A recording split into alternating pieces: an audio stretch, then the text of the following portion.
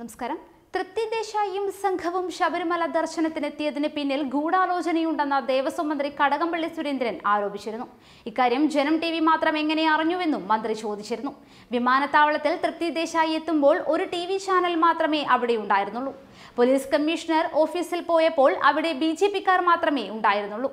ഇതൊക്കെ വ്യക്തമായ ഗൂഢാലോചന നടന്നു എന്നതിന്റെ തെളിവുകളാണ് എന്ന് മന്ത്രി AK ബാലനും ആരോപിച്ചിരുന്നു. ഇതിന് മറുപടിയുമായി എത്തിയിരിക്കുകയാണ് ജനം TV chief editor GK Suresh Babu. Kadakampally പറഞ്ഞത് ശരിയാണ്. തൃപ്തി ദേശായി വീടിന് പുറത്തിറങ്ങിയാൽ അവിടെയുള്ള മലയാളികളായ ഭക്തർ ഞങ്ങളെ അറിയിക്കും.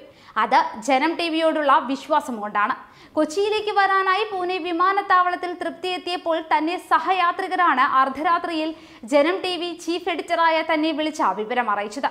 ഭക്തരുടെ വിശ്വാസത്തിന് വേണ്ടി ജീവൻ കൊടുത്തും ഞങ്ങൾ ഉണ്ടാകുമെന്ന് ഇന്ന് ഭാരതത്തിലെ മാത്രമല്ല ലോകത്തെമ്പാടുമുള്ള അയ്യപ്പ ഭക്തർ വിശ്വസിക്കുന്നു. അതുകൊണ്ട് തന്നെ കടകംപള്ളിയുടെ വാക്കുകളെ കേരള സർക്കാരിന്റെ ഏറ്റവും വലിയ അംഗീകാരമായി ഞങ്ങൾ സ്വീകരിക്കുന്നു. നവംബർ 22-ന് കൊച്ചിയിലേക്ക് തൃപ്തി ദേശായി ടിക്കറ്റ് എടുത്തിട്ടും ബിന്ദു അമ്മിണി തിങ്കളാഴ്ച തലസ്ഥാനത്ത് വന്ന് എല്ലാവരെയും കണ്ടിട്ടും തൃപ്തി ദേശായി മുഖ്യമന്ത്രി പിണറായി വിജയനോട് നേരിട്ട് ടെലിഫോണിൽ സംസാരിച്ചിട്ടും ഇക്കാര്യം ദേവസ്വം മന്ത്രിയായ താങ്കൾ അറിഞ്ഞില്ല എന്ന് പറയുമ്പോൾ അതേപടി വിഴുങ്ങാൻ VS അച്യുതാനന്ദൻ പണ്ട് പറഞ്ഞതുപോലെ അരിയാഹാരം കഴിക്കുന്ന ഞങ്ങൾക്ക് കഴിയില്ല. വെറുതെ ക്ഷോഭിച്ചിട്ടും വിഷമിപ്പിച്ചിട്ടും കാര്യമില്ല.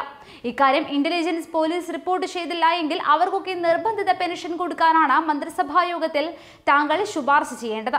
കടകംപള്ളി സുരേന്ദ്രനെ കുറിച്ച് തന്നെ ജനം TV കൊണ്ടുവന്ന വാർത്ത മറക്കരുത്. മന്ത്രിമന്ദിരത്തിലെ സുഖശീതളിമയിലിരുന്ന് നടത്തിയ ഫോൺ സംഭാഷണത്തെക്കുറിച്ചുള്ള യുവതിയുടെ വെളിപ്പെടുത്തലിന്റെ ഒരു ഭാഗം ഞങ്ങൾ പുറത്തുവിട്ടിരുന്നു. ഇനിയും വരാത്ത മന്ത്രിയുടെ സംഭാഷണം അടക്കമുള്ള ഭാഗം ബാക്കി എത്രയുണ്ടെന്ന് മന്ത്രിക്ക് നന്നായി അറിയാം.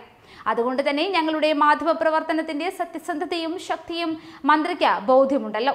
സുരേഷ് ബാബു തന്റെ പോസ്റ്റിൽ ചോദിക്കുന്നത് ഇങ്ങനെയാണ്: തൃപ്തി ദേശായി ശബരിമലയിലേക്ക് വരുന്നു എന്ന കാര്യം ജനം TV മാത്രം എങ്ങനെ അറിഞ്ഞു എന്ന മന്ത്രി കടകംപള്ളി സുരേന്ദ്രന്റെ ചോദ്യം തീർച്ചയായും ന്യായമാണ്. മന്ത്രി പണിയിൽ എത്തും മുൻപ് തല്ലും പിടിയും മാസപ്പിടിയും ഒക്കെയായി നടന്ന മന്ത്രിക്ക് പത്രപ്രവർത്തനത്തെക്കുറിച്ച് അറിയില്ല.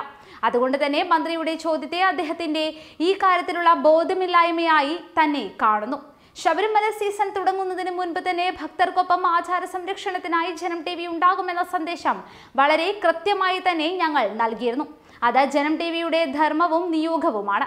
ജനം TVയുടെ നിയോഗം ഭാരതീയ സംസ്കാരത്തിന്റെയും സനാതന ധർമ്മത്തിന്റെയും പരിരക്ഷയും പോഷണവുമാണ്. ഹിന്ദുധർമ്മം എന്ന വാക്കുകൊണ്ട് ഞങ്ങൾ ഉദ്ദേശിക്കുന്നത് ഹിന്ദു മതത്തെയല്ല. ഹിമാലയം മുതൽ കന്യാകുമാരി വരെയും കച്ച് മുതൽ കാമരൂപം വരെയും നെടുകയും കുറുകയും സഹസ്രാബ്ദങ്ങളായി ജനപദങ്ങൾ ആർജിച്ച മൂല്യങ്ങളുടെയും സംസ്കാരത്തിന്റെയും ആകെത്തുകയാണ്. വിശ്വാസങ്ങൾ പലതുണ്ടാകാം, പക്ഷേ ഭാരതീയർ ഒന്നാണ്.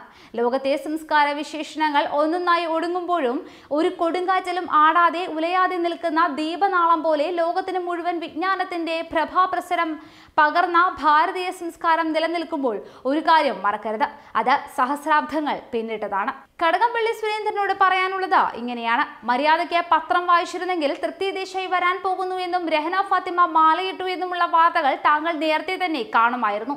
ഈ വാർത്ത കണ്ടതുകൊണ്ട് തന്നെയാണ് ഞങ്ങൾ എല്ലാ വഴിക്കും അന്വേഷിച്ചത്.